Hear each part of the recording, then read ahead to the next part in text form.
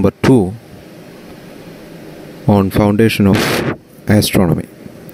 Today we are going to discuss sky, motions of Earth and the Moon. In the last class, we have come to a summary that astronomy is the study of universe. We use scientific method and language of mathematics to help us understand our place in the universe. So let us repeat the class question which we discussed in lecture number 1. Which of the following ranks the size of listed objects in the correct order from smallest to largest? So you can look through the choices and the right answer is C.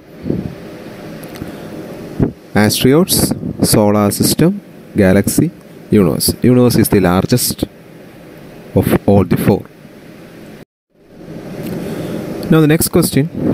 Which of the following is a distance? So recollecting previous class, we know that light year is a unit of distance. So right answer is 500 light years. Again, which of the following is a time? Choice A, 500 light year, 8.3 light minute, 4 hours, 2.5 light hours. Of course, for time, the right answer is C, 4 hours. Another question, which of the following represents a scientific way of looking at nature? Question number A, all ideas are equally valuable and should be equally respected. Well-established idea should never be checked or tested. Nature informs us about the usefulness of our idea. See, choice A is not a valid choice because all ideas are not equally valuable. Some are much better valuable. Some should be neglected. Choice B is also not a possibility because well-established idea can be checked and rechecked every time. This was discussed in the last class also, that a scientific theory is validated by rigorously checking. So the right answer is C. Nature informs us the usefulness of our idea. So that is the scientific way of looking at nature, because our ideas should be useful in explaining the phenomena in nature. So the right answer is C. Which of the following is a valid scientific hypothesis? A. Part of the universe will never be discovered. Stars generate energy by burning coal. There are processes in nature that we will never understand. Choice A and C cannot be a hypothesis because it can never be tested. Though the only hypothesis which can be tested is stars generate energy by burning coal. We know that it is not by burning coal stars generate energy, but it is rather by nuclear fusion. But this hypothesis could be tested. So this choice is the right answer for this question. Now let's see here a look back time stimulator. I shall provide you with a link also. By using this link, you can actually calculate the time at which you will observe a supernova. So this can be done by yourself by going to the website link which I am going to give after the lecture. So coming to today's class, today we are going to discuss about sky. The daily patterns of rising and setting is due to Earth's rotation. The annual patterns of stars and constellations in the sky is due to Earth's revolution. The changes in the length of day and the intensity of light that creates the season is due to axial tilt of the Earth. The phases of the moon is due to moon's revolution around the Earth. These are the main points which I am going to touch in this lecture. Once again, I would like to repeat: the rising and setting of the sun, or the daily patterns you see, is due to Earth's rotation. The annual patterns of the stars and constellations that moves around the sky is due to Earth's revolution. The axial tilt of Earth is actually the reason for seasons, and moon's revolution around the Earth causes different phases of moon, like crescent moon, new moon, full moon, etc. So let us discuss patterns in the sky. What do we observe on the sky is due to rotation of Earth, revolution of Earth, axial tilt of Earth, orbit of the moon.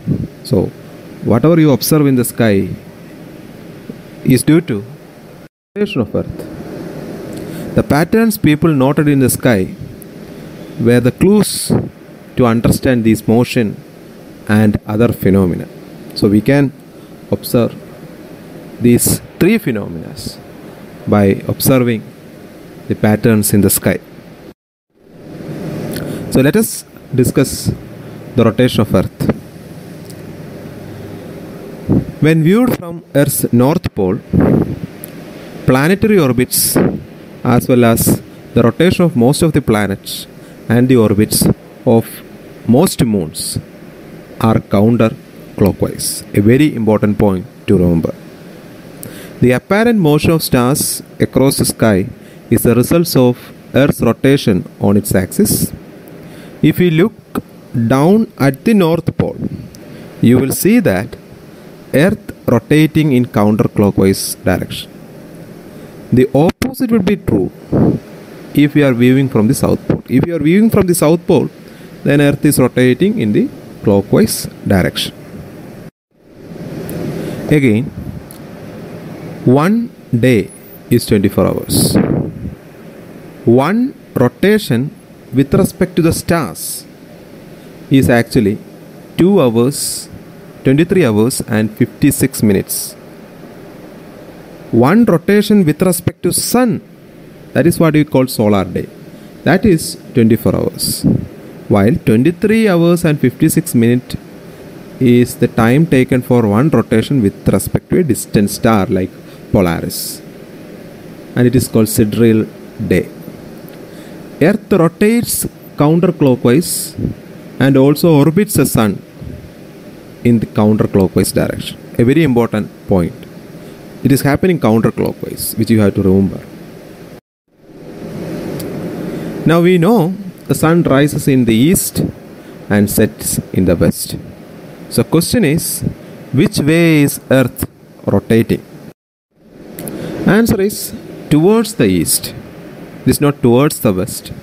The point of this question is to get the students to realize that the apparent motion of sky is opposite from actual motion of Earth. So choice is C. Earth is rotating towards east, while we see sun rises from the east and sets in the west. Now another important topic that you have to understand is celestial sphere. It is sometimes convenient to think that the sky is a large sphere centered on Earth. This is called celestial sphere. I will show you a video for understanding the celestial sphere, and the link of the video shall be provided at the end of the class. The celestial sphere is circumpolar at North Pole. In North Pole, no stars rises or sets. All are constantly above the horizon. Such stars are called circumpolar stars. And the word circumpolar is referred to all those stars when viewed from North Pole. When we observe these stars from any other point, then the stars appear to move in counterclockwise direction as shown in the figure. Question: from what location on Earth would all stars on the celestial sphere be visible?